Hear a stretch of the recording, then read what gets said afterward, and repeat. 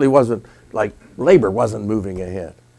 But partly because the Southerners were harassing the National Labor Relations Board so badly, but also they hit the really tough nuts to crack in the corporate community. What happened was the next thing that led to equality in America was World War II. World War II. Two ways. First of all, everybody's working or fighting, working overtime. Rosie the Riveter.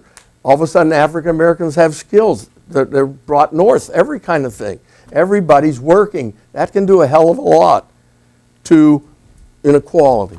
Secondly, they've got to tax these rich guys to pay for this war. And the effective tax rate went from the 20% I mentioned to you in 1944 is 54%. The rich people did pay a lot for this war. Mostly it was subsidized, but 22% of the war was paid for by the upper 1 or 2%. So they had to really tax them to do all this. So the real plummet in inequality is during World War II and its slight aftermath.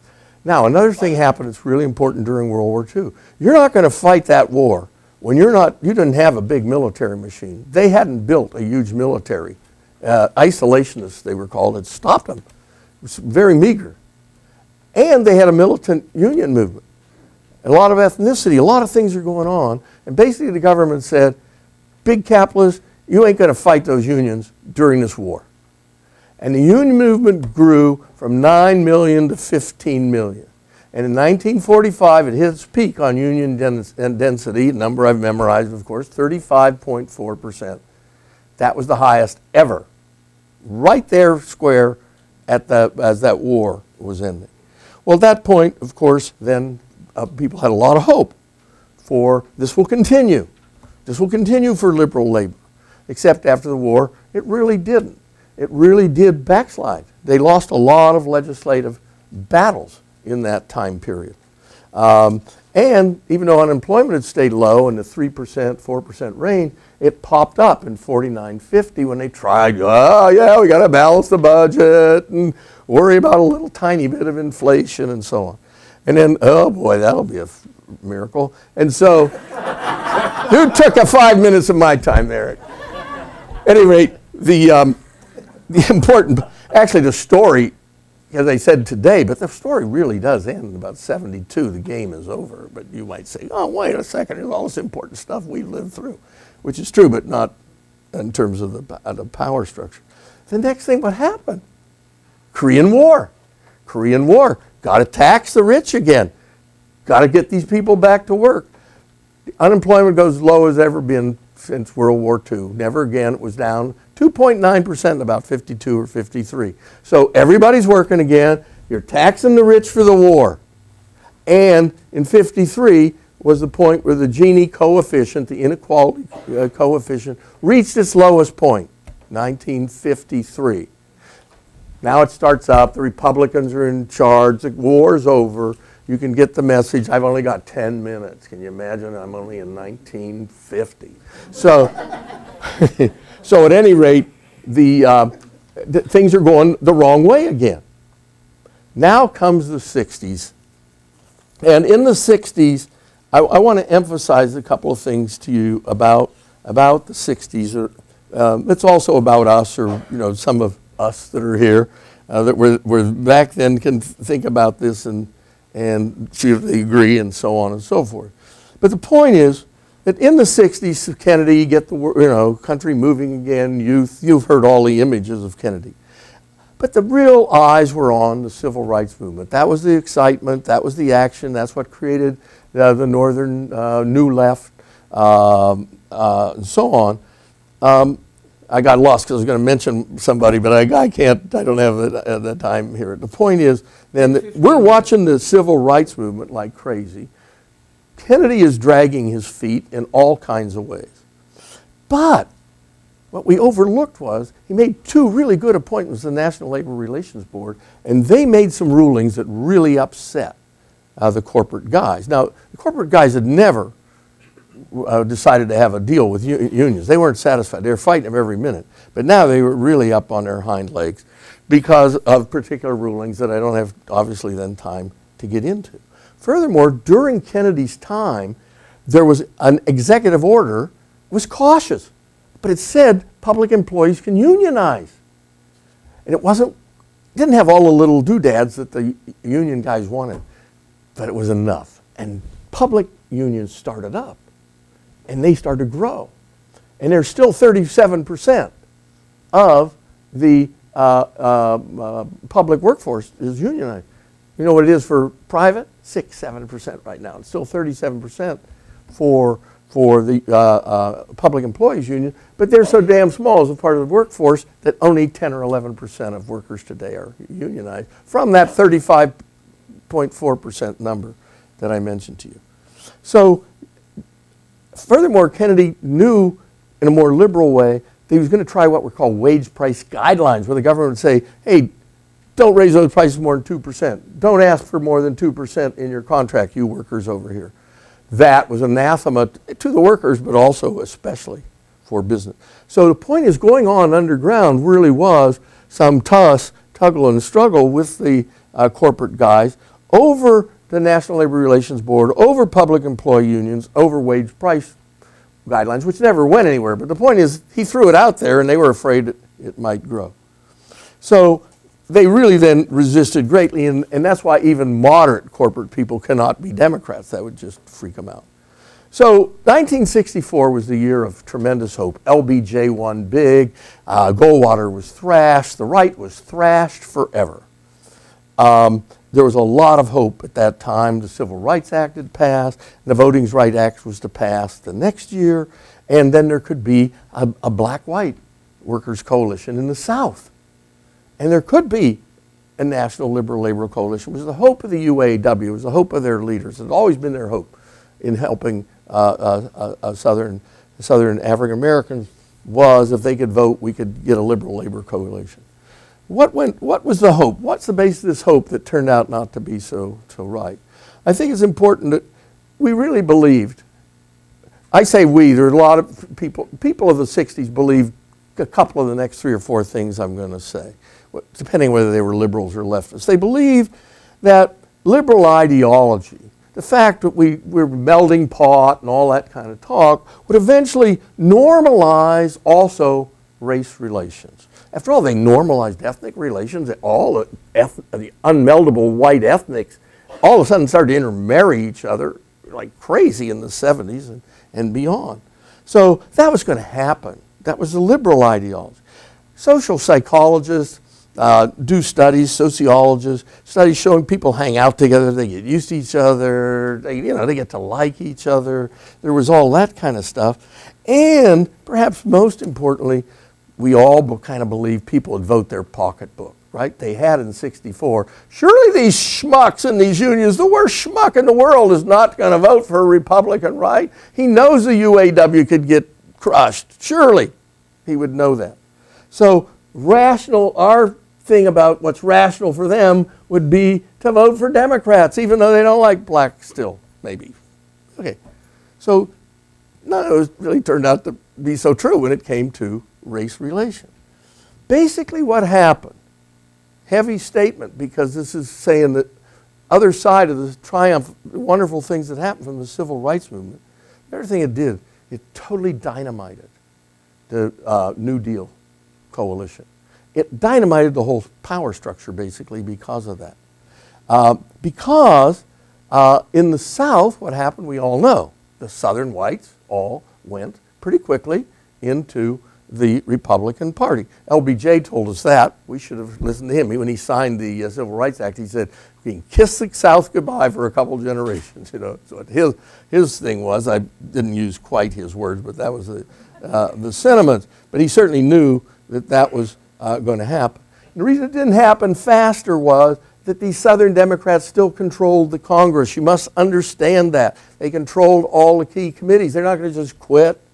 They control a party at that congressional kind of a level.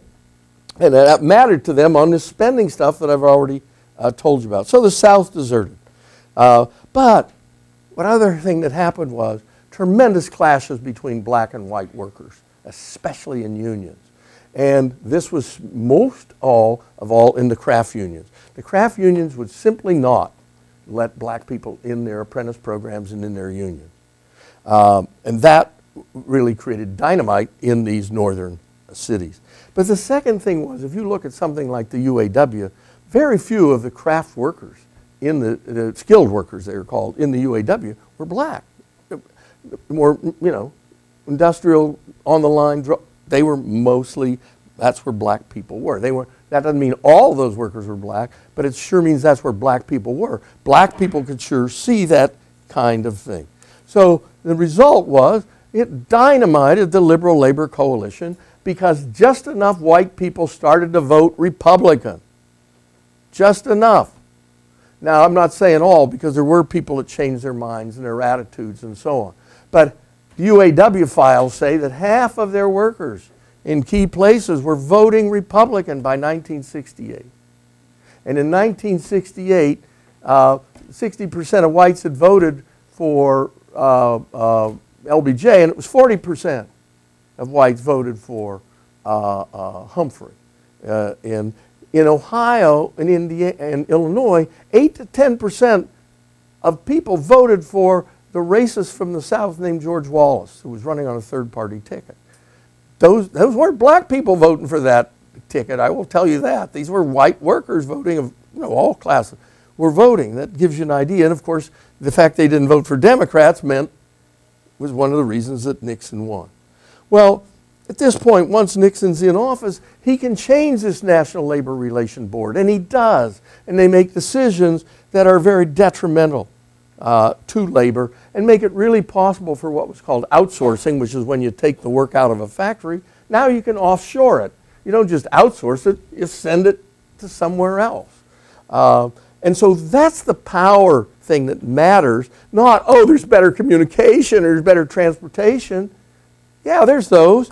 But there's also this ability to just walk right over unions, ordinary people, when you send work overseas. They don't get any cut of the action. You don't charge a tariff on the re-imported goods that are all American goods made somewhere else. So this defeat in this time period, 68 to 72, was tremendously important then in changing. Now, there's one other part to this. I know I'm going over time, but what can you do when you got an academic wound up and he doesn't get to teach very often? So the point is that in 68, 69, the economy is really heating up, and it's one that's, again, almost as good a time, unemployment-wise, as it was in the Korean War. Not quite, but it was pretty low. Everybody's working. We're coming on the line. You go get a job anywhere. Drop out of school, you get a job. Yeah, professors' jobs are everywhere. Big deal. So on. I mean, so it was really a tight labor market. But in that context, as inflation took off, and they tried to do moderate conservatives actually said, let's raise taxes on people. No, that's the best way to do it. That's the way to solve inflation. Conservative voting coalition said, no, we ain't going to do it that way. We're going to solve inflation on the backs of ordinary people. We're going to screw them because their wages are going to remain the same and inflation is going to happen. They wouldn't raise taxes. Now, you got a choice then. You can kill inflation another way. You can raise interest rates, and that's what they were forcing as a policy choice, because you raise interest rates and you automatically create unemployment through no housing starts, this and that, less investment, and so on and so forth.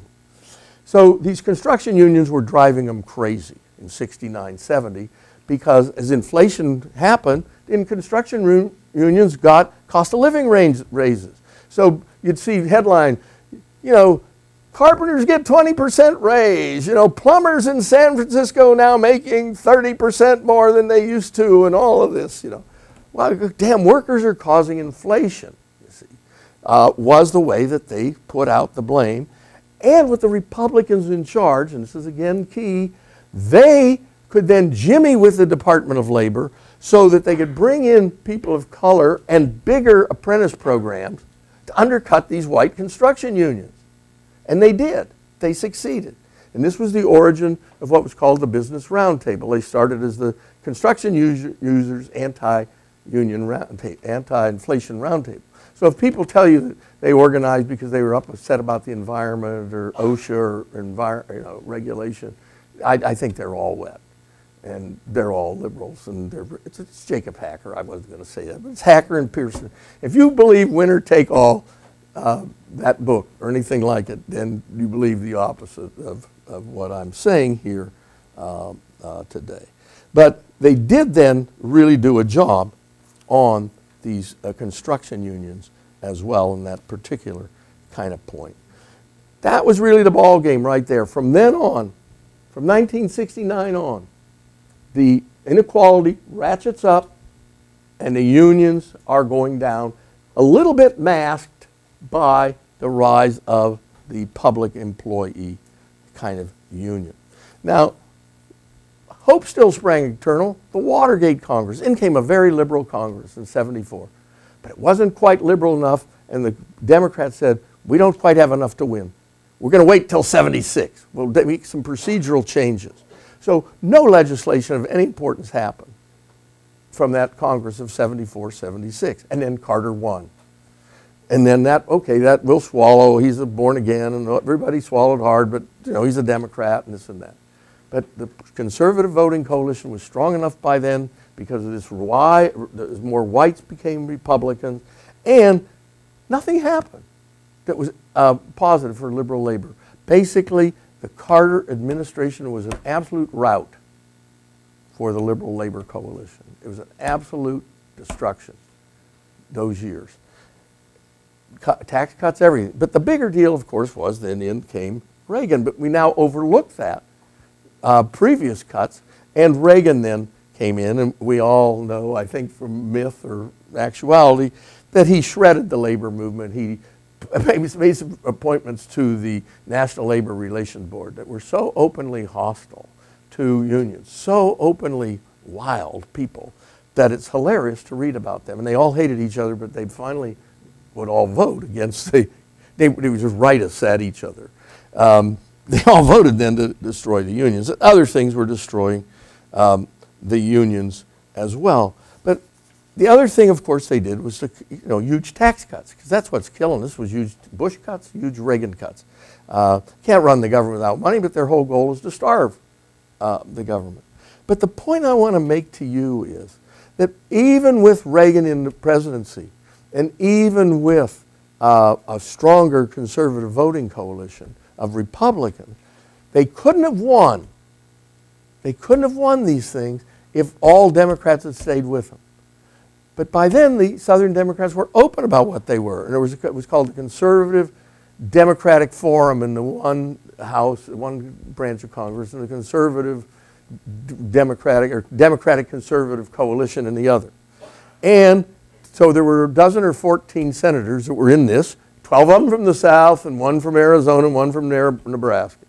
There were 47 House Democrats that were in this openly conservative coalition, 43 from the South, 4 from rural areas, upstate New York, Nebraska, Arizona, who were trivial. But the point is, again, now you're still the same South-North, not moderate conservative, not liberal labor, were voting together. Ultra-conservatives were voting together, and they'd been strengthened by this racist religious backlash that then came to dominate Congress.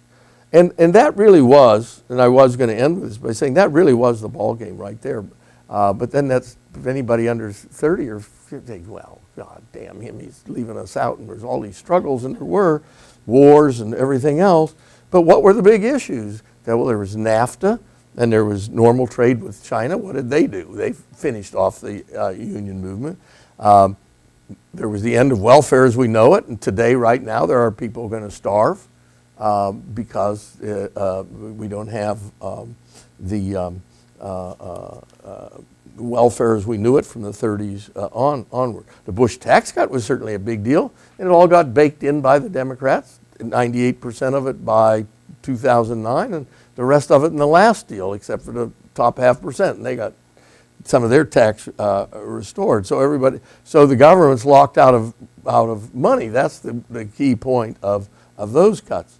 And we did get Obamacare. And Obamacare is a major change.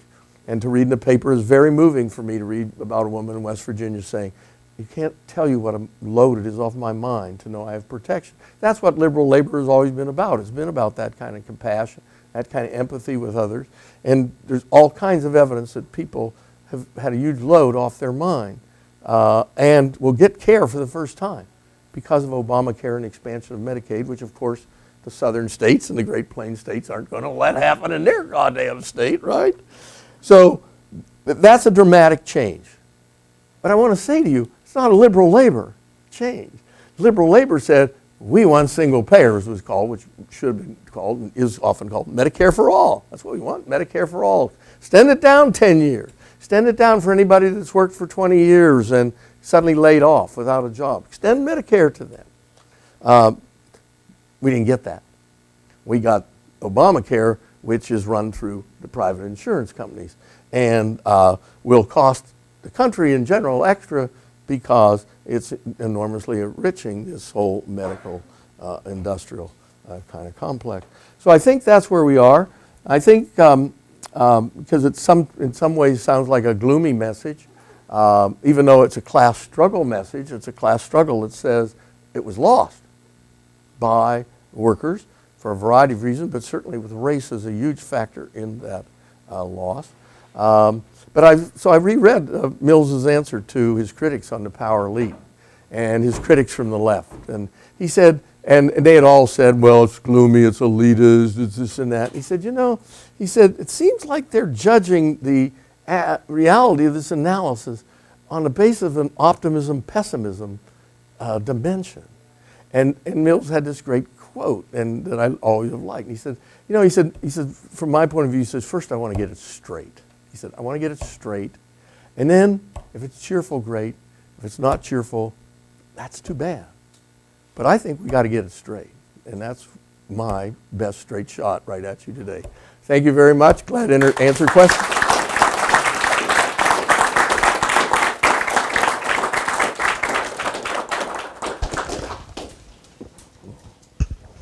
If you have a question, you can use this. You're also free to leave. I'll shut my eyes. Don't run it. Excuse me. Sorry. Should I keep this on? Oh, he's gone to. Even the photo guy is 5 o'clock. Oh, there he is. Should I keep this on? Should I keep this on? Yeah. Okay. Anybody ask me a question? Oh, Please. is the mic on? Oh, Make sure you have the microphone. I got these hearing aids, but they're not perfect. is this on? No, it ain't. Speak in the mic for the On now? recording then. Okay. So, just I know it's kind of nitpicking, but you know, you made a Oh, very. yeah, I'm not hearing you. I might have to have this redacted by somebody with a deep Okay. voice. I know it's kind of maybe nitpicking, but you know, you made a very absolute statement at the beginning, you know, about third-party candidates, and I just had to let you know that Jill Stein's campaign manager walked out on you halfway through when you said that. Who did? Jill Stein's campaign manager Was was that in the she room green? when you said that. What? Sorry. Huh? Disagree. Yeah. She's a green. She's a green. Yeah. Yeah. So I was just wondering if I you could- thought you said a green party. Yeah. Oh, that's Yeah. not- So that- it I'm happens. just curious. I wish you could elaborate a little bit more on your stance on why. If you're running that's it. as a green at the local level, Yeah. that's fine. I mean, it's not these rules that I'm talking about don't apply at the city level. The Santa, I'll get in trouble with Mickey Flax here, and that's really getting in trouble. You don't know that, but that's really getting in trouble for like 40 years. But in any case, the point is that there's a lot of more flexibility at the local level on this issue. You don't have single-member districts always and so on.